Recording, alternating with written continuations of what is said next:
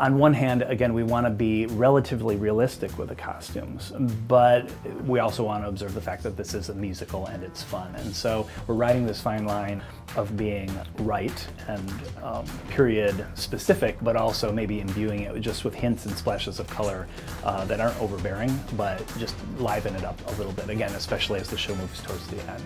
It's the silhouette that matters to me. It's the textures and the patterns, maybe more so than the colors. You'll see a lot of subtle plaids and a lot of stripes and whatnot, but again, it's meant more to be kind of a texture of the town.